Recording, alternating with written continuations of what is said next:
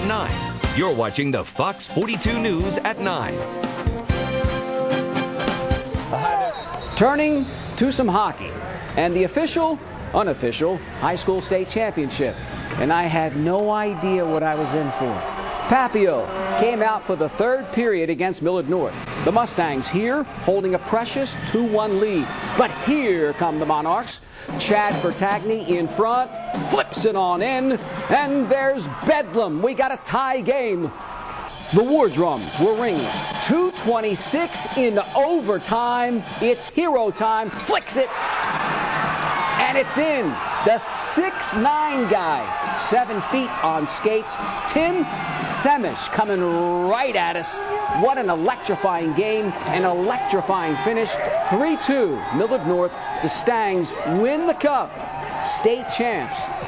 And I had no idea it was going to be as crazy as it was. And finally, to our Fox 42 fans of the day. So I go strolling into Tranquility, not expecting to see what I saw, and they were there.